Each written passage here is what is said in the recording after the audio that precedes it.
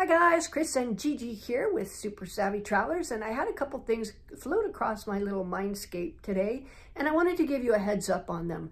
First of all, one of the most important things is know that when you're buying a property in Italy, it's not like America, it's not like California where fixtures are anything attached to the property. So things like light fixtures for one, cabinets, your kitchen, and in fact I even had a stove come up where the owner of the property emptied it out completely and took the stove off the wall, the heat stove.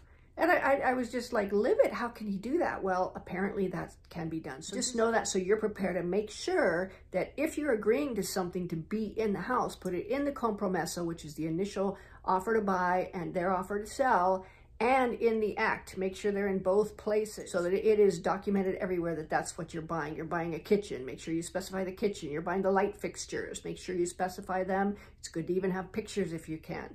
So that's something. The second thing is when you sign the act, or even if you have a power of attorney signed for you, it is so important that you really look at the floor plans.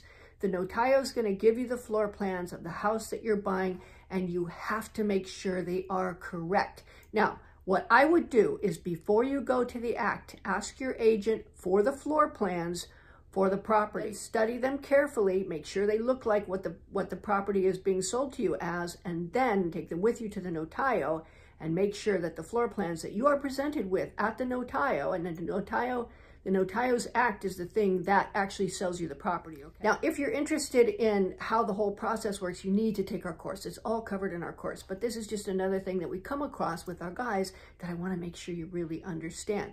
So make sure the floor plans that you got from your agent are correct. Walk the property, look at everything. Then take them with you to the notario, because the notario is going to give you the floor plans and have you look at them.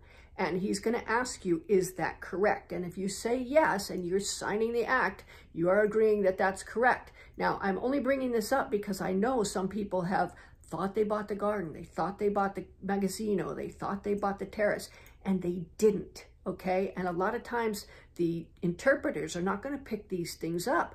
And a lot of times the floor plan review is kind of sort of a toss-up. Well, it's not a toss-off. You have to look at those, you have to make sure they're correct, and you have to make sure they match with what you're told you're buying. So definitely take my course. I'm telling you, you can avoid a lot of heartache if you take that course and study it. It's simple, it's easy, it's a lot of fun, and you're really going to go in armed to the teeth with good knowledge. So see you soon.